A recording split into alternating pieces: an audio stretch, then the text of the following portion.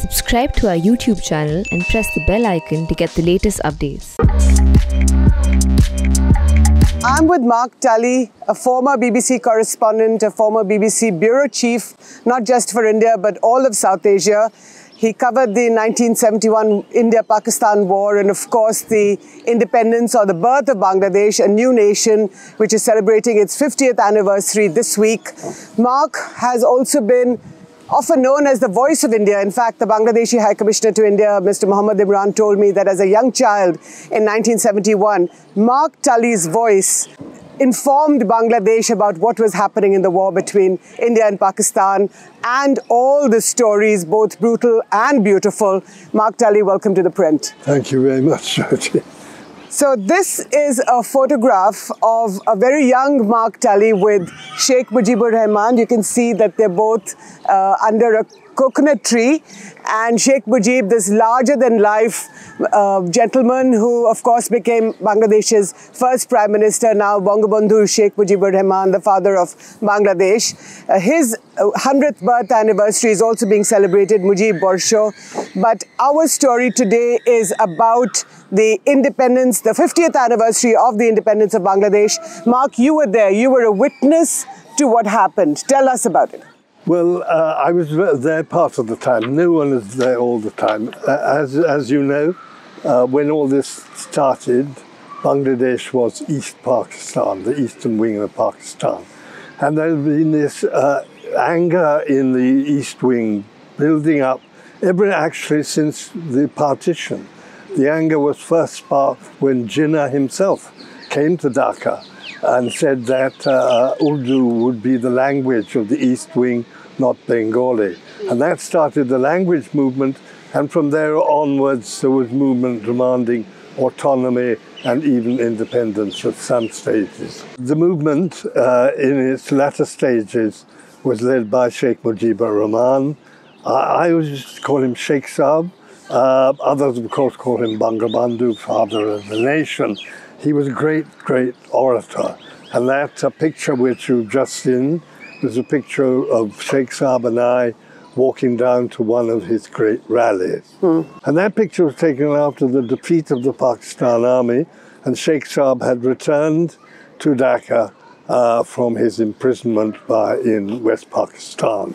And I still recall in my mind that wonderful, great booming voice, because as you said, Sheikh Saab was in every sense larger than life, and his voice was one of those senses, definitely. Right. And that great booming voice shouting, coming out saying, Omar Shona Bangla, our golden Bengal. But during the actual war, I was mainly in London. But what happened was that when the crackdown took place by the Pakistan army, that crackdown followed some 25 days when Sheikh Saab's Army League followers were in control of Dhaka. And the Pakistan army was confined to the cantonment. Then came March 1971, and the president of Pakistan, Yahya Khan, came to try and break the backlog. Break the back.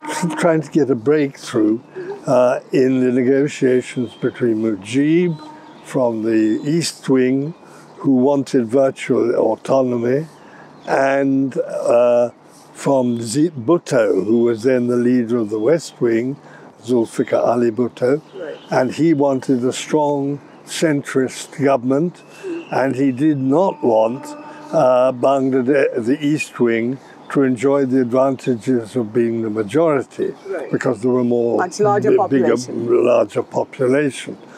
And after about 10 days of negotiations, it was clear to Yahya, the president, that he wasn't going to achieve a breakthrough, and so he left. And the night he left, the army find out from the cantonment and attacked the university, police line. In Dhaka, this is in Dhaka. In Dhaka. So the Pakistani army and the soldiers sort of came out of the cantonment and began to... Yes, came out of the cantonment and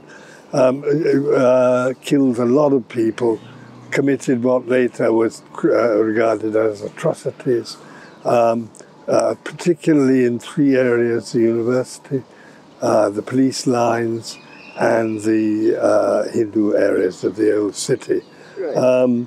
The army came out and committed these atrocities. So the Dhaka University, the police lines, and the old areas where a large Hindu population lived. That's right. Okay. Yes, yes. No one might have known about this because all the foreign correspondents were rounded up, or they thought they'd rounded them all up, and thrown out of the country. At the same time, the Bangladesh press, of course, was silenced. Right. They didn't want to be silent, but they were silenced. But one chap called Simon Dring, working for the Telegraph. What was his name again? Simon? Simon Dring. Okay. Working from the for the Daily Telegraph in London. He hid when the army came searching for him with the help of the Bengali staff. And then a couple of days later, he got out in as much disguise as he could, and he went and saw these three places I mentioned to you. He somehow managed to get out of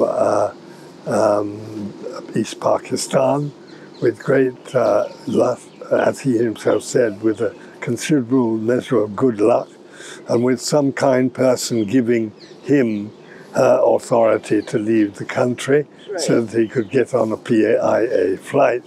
And then he published a graphic account of what had happened. Those days? Yeah. So when did you go to Dhaka first? Well, what happened was, I need to explain a bit more, then I'll tell you that. Because what then happened was, of course, that we knew that what had happened in Dhaka.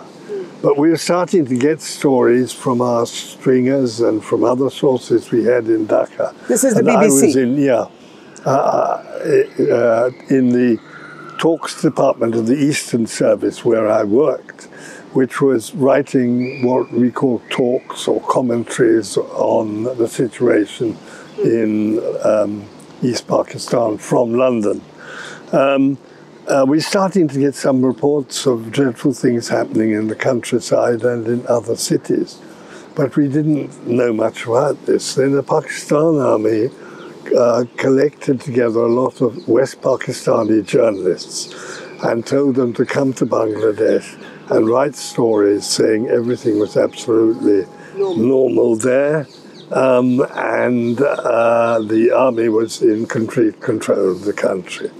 So they wrote these stories, but unfortunately for the army, one of them, called Mascarenhas, who was actually of Goan origin, but a Karachi journalist, he went back to London, spoke to Harold Evans, who was the famous editor of the Times of the Sunday Times, spoke to Harold Evans, who was absolutely,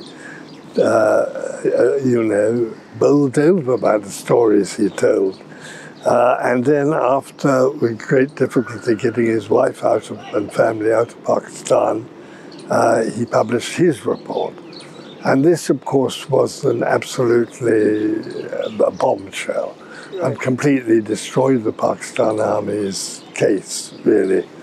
So the next thing which was happened was the Pakistan Army thought, well, what we had better do is we had better get some reputable Western journalists and say to them, okay, right, you can come here, you can go wherever you like, you can say what you like, there is no censorship. But then we rely on you to do reliable reporting. Why did they do this? I don't know exactly. What months were these? When Western journalists first went in? I can't remember the exact month. One of my troubles is that I was not a very good keeper of diaries, And I have no record of my dispatches because they're all with the BBC. But it must have been about May, I think, by now.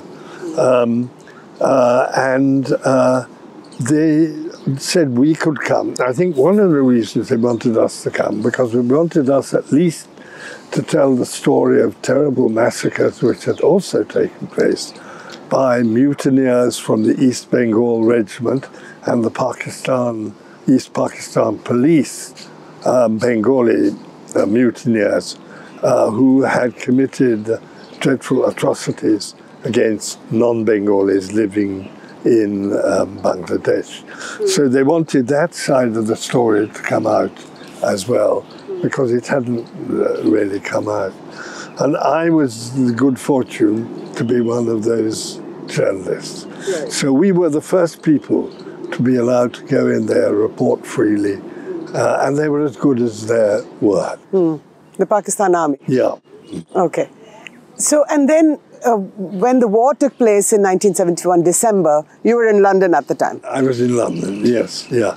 What happened was we reported the situation as we found it. We reported that quite clearly the Pakistan Army had fanned out from its cantonments and other places where it was holed up during the start of the war, in effect, between Bangladeshis and Pakistan Army, and just burnt villages as they came to them. It was like sort of sweeping, lighting a fire, which swept through whole areas that the Pakistan Army passed through as they tried to re-establish their control over the whole country. It was a horrific sight. This is what we saw, yes. And we saw the damage which had been done in West Bengal, in Dhaka as well. We didn't manage to talk to many people because when we went outside Dhaka, the whole place seemed to be empty. Even small towns had their bazaars burnt down, and the most appalling brutality and callousness of the Pakistan Army was what particularly struck us. And I was there with a very legendary war correspondent. You probably heard of her, Claire Hollingworth. Well, Claire was there with me and with the others, and Claire was absolutely appalled by what she'd seen. And of course, she'd covered wars all around the world. So this was post the war? This was post the crackdown, yeah. Okay. Not post the war. Oh, this is post the crackdown when a group of you were allowed in by the Pakistani Army? Yes, okay. Yes, that's right, yes. Okay. This was post crackdown. And we also interviewed people called Biharis, yes, of course, who were the people who had come from India into Bangladesh and at a time of partition, yeah, and were not Bengalis, and they had horrific stories to tell. It was also obvious that we learnt that the Pakistan Army Bengalis, the East Bengal Regiment basically, who had mutinied, had put up very strong fights, particularly in Chittagong, for instance. And so the whole crackdown really had, instead of being a snap operation which perhaps a mixture of brutality and creating fear would silence the people of Bengal. It's actually the beginning of the uprising against the Pakistan Army. So the Pakistani Army, which allowed you into East Pakistan at the time, so in a sense, that backfired on the Pakistan Army because they thought you would come out with sort of positive reports, positive stories, but that wasn't the case. No, it did back down. The only thing that can be said, of course, is that we did report the other side of the story. We reported the massacre, the brutalities committed by the Bengalis on the Biharis. the Bengali soldiers. So that side of the story did get reported. And we also told revived memories of the background and of how this had happened and how the army had in fact been facing the prospect of virtually having to leave East Pakistan if they hadn't taken action.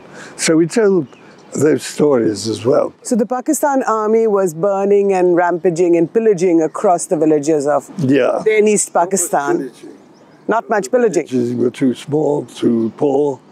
They're mainly just coming along, setting them on fire, searching for anyone who might be there, possibly shooting anyone they saw, looking for militants, as they call them, or insurgents, as they call them. That was what we reported, you know. So there wasn't much to pillage in those days. And you also reported the story of the Bengali soldiers and their horrific treatment of the Biharis, as it were. Yes, yes. People from Bihar, from India, who went to Pakistan, in East Pakistan in 1947. Yes. But what about the Mukti Bahini at the time? That must have been... Well, the Mukti Bahini had started their actions. I was able, through our stringers, to meet a Mukti Bahini, the local Mukti Bahini man in charge of the Mukti Bahini in Dhaka itself.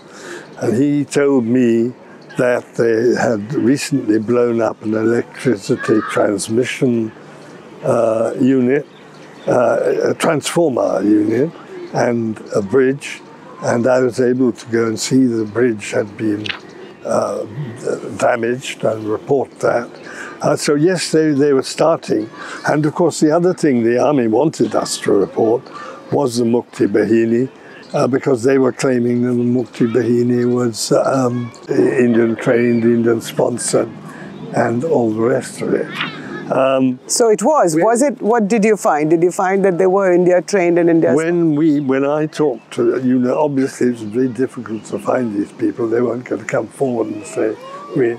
But the one I did speak to, of course, he denied this. He said we live in Bangladesh, but he did say we go across the border for sometimes when we need refuge, when we're being chased by the army, you know.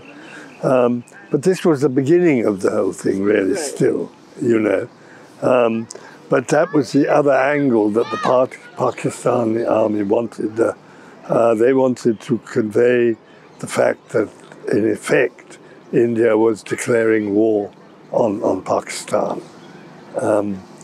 And I can't, to be honest, remember to what extent we discovered that was true or not at that stage. Well, subsequently, of course, it has come out that India was involved with the Mukti Bahini, but it's also true that, not also true, but it is primarily true that it was the Bangladeshis or the East Pakistanis at that time who sort of revolted against the government. The insurgency started with the revolt of the Pakistan army, Bangladesh, Bengali regiments, the East Bengal regiment battalions, and also with the police as well, who mutinied and ran away. Were there many women on the streets in Dhaka, or was it just this ghost town?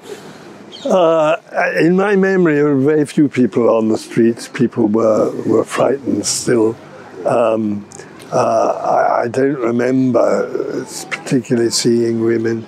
And in the countryside, it was as though there was no one there at all, basically. And we were never able to make out where they'd all gone, to be honest, you know.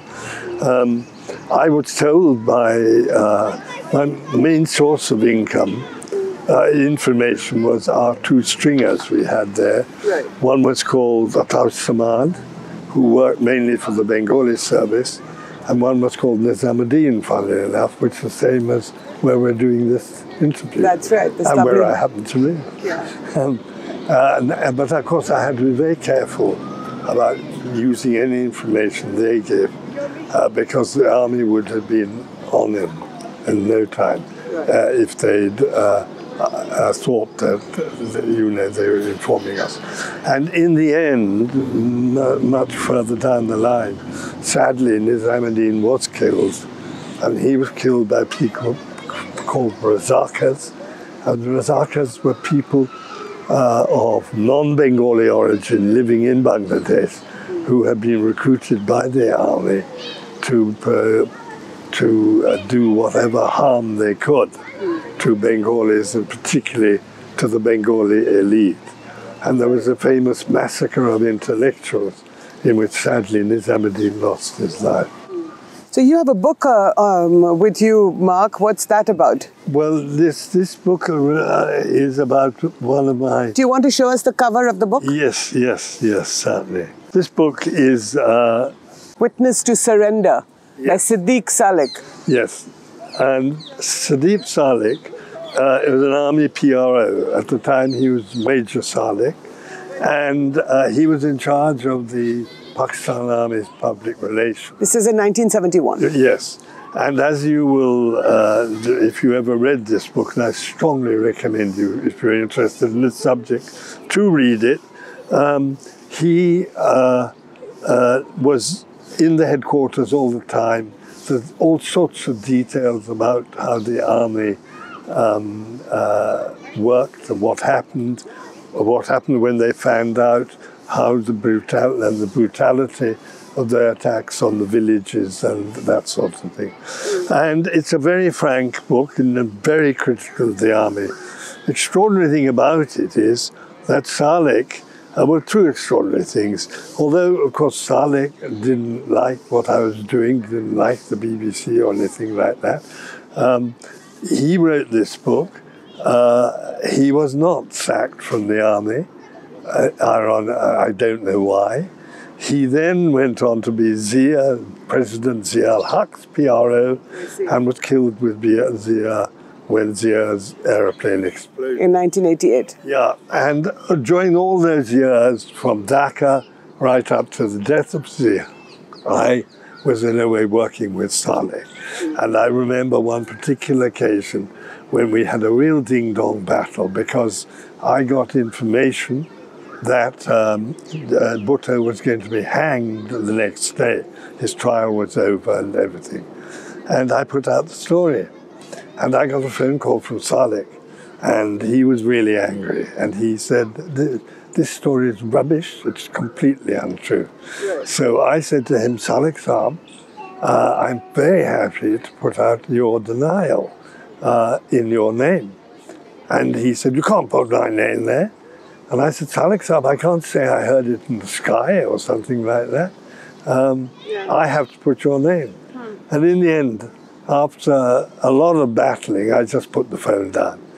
And it is an awful thing to say, terrible thing to say, but I have to admit to you that the next morning, when I got up very early and went down to the jail, it was dark, and we'd been told that under the law of Pakistan, Bhutto, nobody should be hanged in the dark.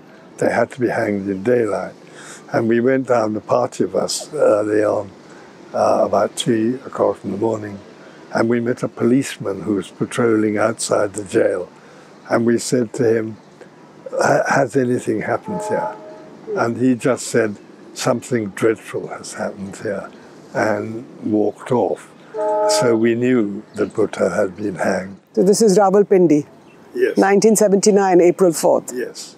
And as I said to you, I have to admit that there was I felt something of a sense of relief because I would have really been in trouble if they had changed their minds or something like that. Right. So that was Salik and I in a relationship. Yeah. And it was really a love-hate relationship because we had a great deal of friendship between each other as well. And I really admire Salik for writing this book because he put his whole career at risk the wrath and anger of all his colleagues in the army, the anger of the loyal Pakistanis and all the rest of it. But if you just listen to this, you will realize the honesty with which he told this story. He tells the story of meeting an officer after a clearing operation. And this was a clearing operation which took place because he had been given some information.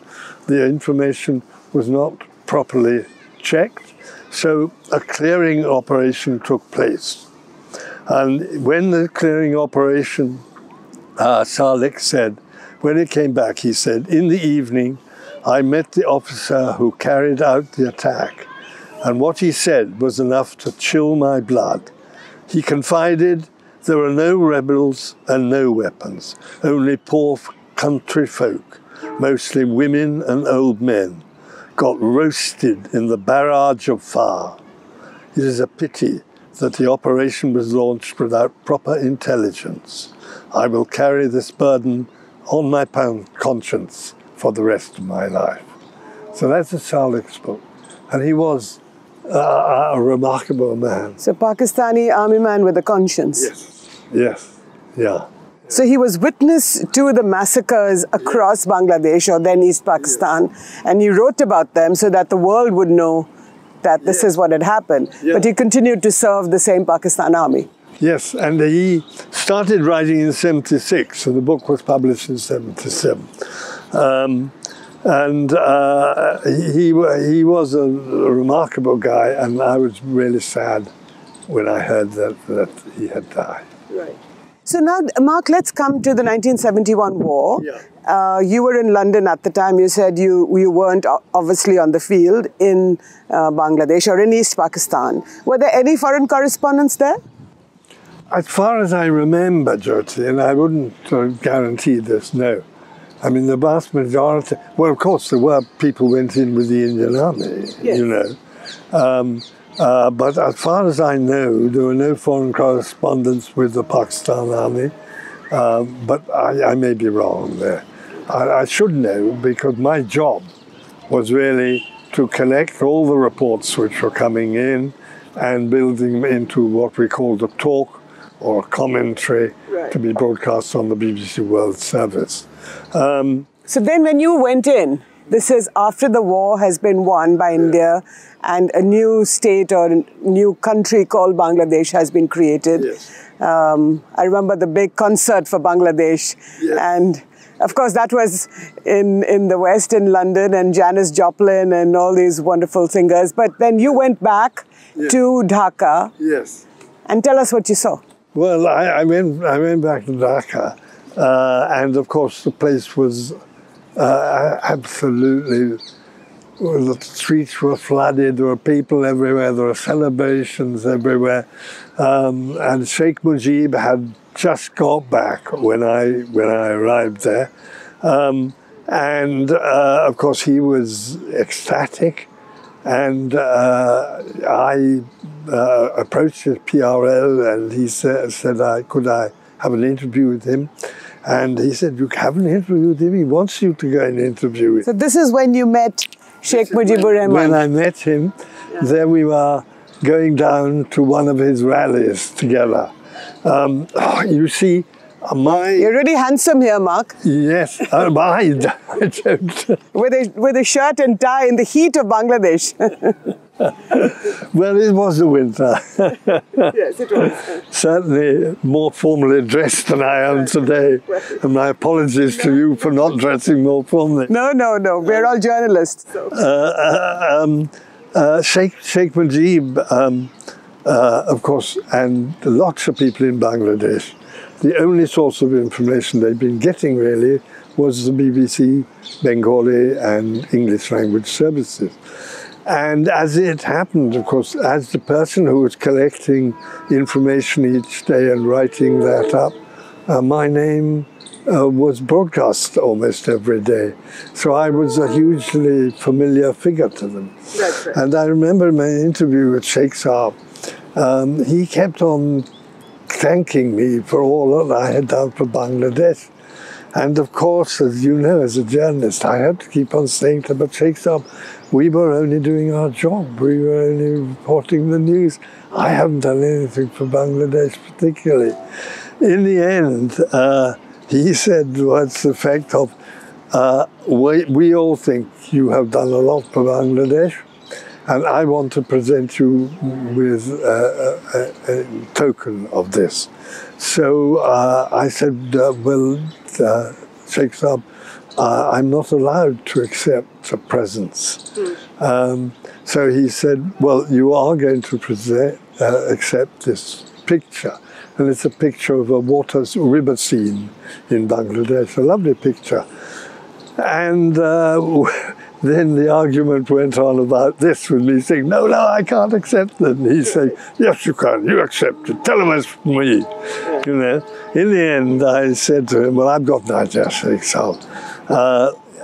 Back in Delhi, I have a BBC office, and it's right above the flat where I live. Right. And so I will put the picture there, and I will tell my seniors, the officials over on top of me, that this is the property of the BBC office, not mine. So then you were in the new Bangladesh. Yes. What is your dominant memory of the time? My dominant memory was of meeting Sheikh Saab, actually, and of the sheer pleasure of it. Do you remember Hasina, the two girls, Hasina and Rehana? No. And of course, doing lots of quite a lot of reporting, finding out what happens, filling in gaps, meeting our stringer, all that sort of thing as well, you know. Right. But we weren't.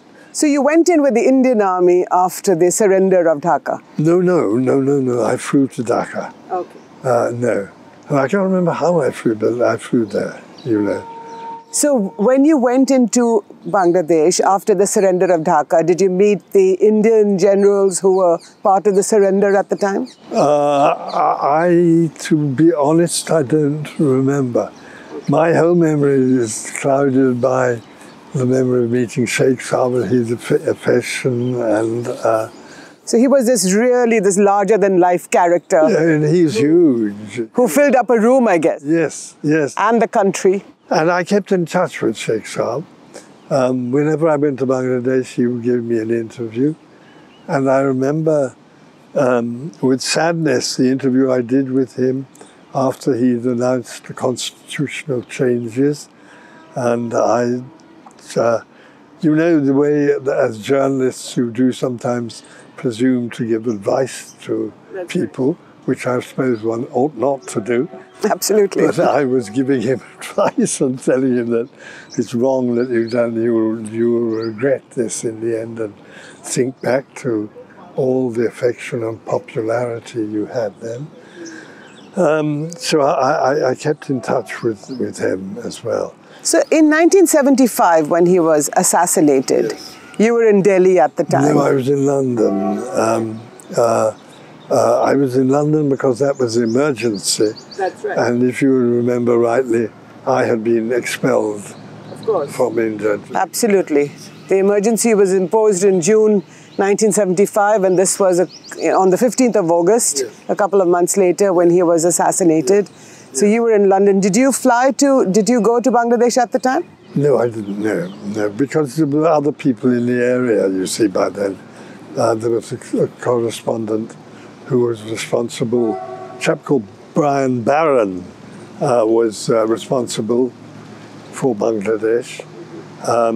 So I did my old job, really, I wrote commentaries about it based on my past knowledge and on the information which we were getting, you know. So 50 years on, Mark, it's been 50 years and long journey, a very young country.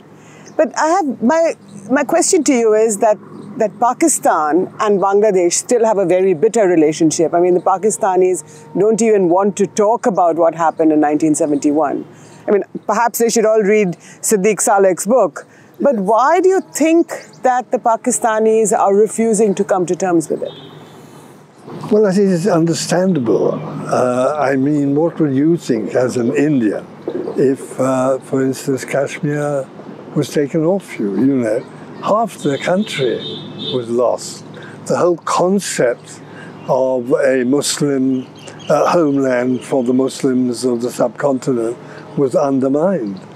It was shown that Islam alone is not enough to hold the country together. It was an utter humiliation for the Pakistan army. And the Pakistan army is such an integral part of Pakistan. Imagine what the Indian army would feel like if they had, I don't remember how many, but a vast number of soldiers, including very senior officers, taken prisoners of war. What would you feel? That's a huge scar to be left on a nation, isn't it? And I think, for what it's worth, I think that what happened in East Pakistan, in a sense, puts a burden of generosity on India. I think India should at least, and Indians should understand the terrible disaster it was to Pakistan. And therefore, I just wish that India could find a way of bearing this burden of generosity, and the relationship between India and Pakistan could at last improve on a stable basis. And if that happens, as I just said, then relations between Pakistan and Bangladesh would also, I'm sure, as a follow-on. And this whole South Asia, which really is far more backward than it need to be, the whole of it would radically improve for the better, because around the world it has been shown that the value of regional trade has been shown. So let's go back to 1972, and I want to take you to Shimla when the agreement was signed between Indira Gandhi and Zulfikar Ali Bhutto. Now, the same Bhutto who's hanging you, of course, the story of which you broke. But in 1972 in Shimla, don't you think that India bore the burden of generosity at the time and returned 93,000 prisoners of war to Pakistan? I think India was in a dilemma. I don't think they knew what to do with them. What would you do with all those prisoners of war, you know? The whole course of the Simla summit, the ending of it, you remember, with Bhutto saying it's all over, and then last minute Indira changing her mind, and the agreement for the soldiers to go back. Indira also knew that if she held on to the soldiers, it would be the end of Bhutto probably in Pakistan. And she feared that that would mean the return of the army in some form in Pakistan. It wasn't a straightforward act of generosity. There was a very strong convenience element in it as well. Were you in Shimla? Yes, I was, yes, yeah. And I remember vividly filing the story saying Bhutto says it's all over, and then being summoned to go back and be told that they'd signed an agreement, and late at night filing the story that there had been an agreement. So Bhutto did stand up to Indira? Oh yes, definitely, yes. And he was, his country had lost the war, the country had been broken up into two, but he had the courage, or the machismo, if you like. He stood up to this woman. Yes, but in a way also there's an element of desperation in it, of course, because as I said, if he went back with nothing done for the prisoners of war, about the prisoners of war, or if he'd gone back with a more major concession on Kashmir, where would he have been, He'd have been finished. So it wasn't like that. I don't want to give the impression that there was no... what was achieved was a compromise. And I think, I firmly believe, and I've often said it, that compromises are often very valuable things. They're thought of as being a very bad thing, of being cowardly or that something like that. But very often, and Mahatma Gandhi said this, it is a compromise which is really the answer. And I think there have been other stages in India and Pakistan relationship where with more generosity, I think Siachen...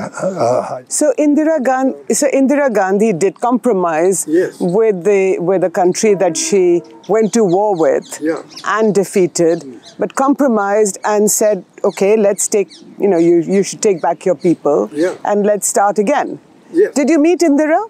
Yeah, I can't remember what I did on that occasion. It would only have been a press conference if I did. I saw Bhutta at a press conference, definitely, I remember, but I don't remember when I saw Indira on that. So what was the image at the time of Indira Gandhi? In India, of course, she was sort of known as Durga, Atal Bihari Vajpayee's famous description of her. Yes. But as a foreign correspondent, or then as as a BBC correspondent? Well, I certainly thought she was a very tough woman. I thought she had handled the whole crisis leading up very well. I thought her decision not to rush in was a very wise decision. I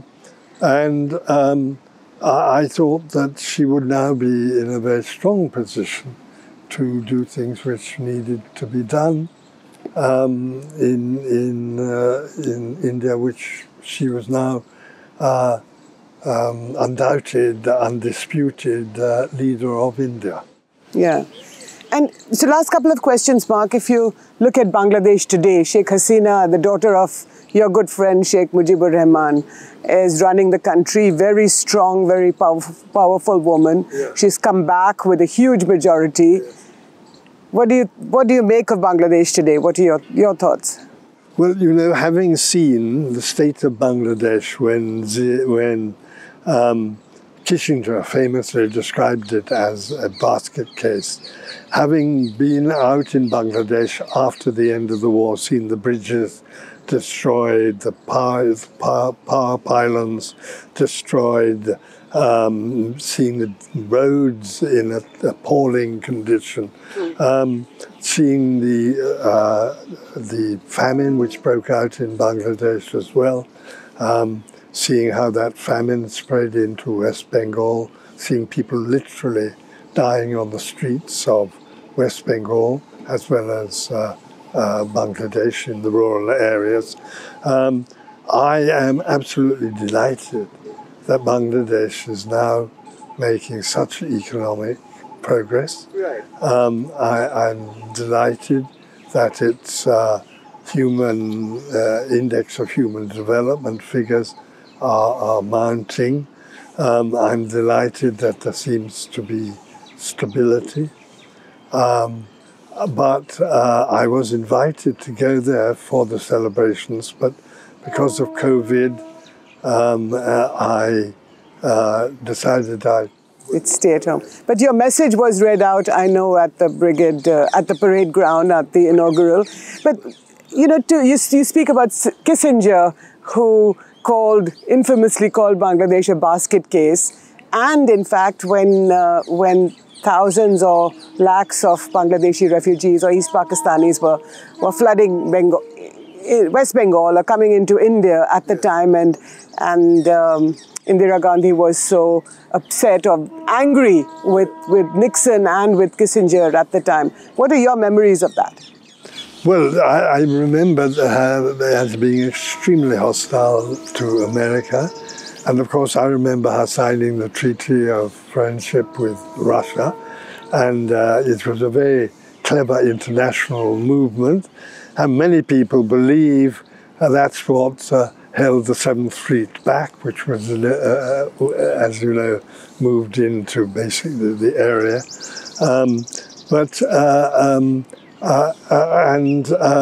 I think that poisoned Indian and American relationships for a long time. a story that I wrote, of course, many years later, was about K. Subramaniam, the father of the current External Affairs Minister, Jaishankar, who met Kissinger at the time and reminded Kissinger that he should, of all people, understand what happened in 1971 as all these millions of refugees were streaming into India because of his own memory of the Holocaust in Germany.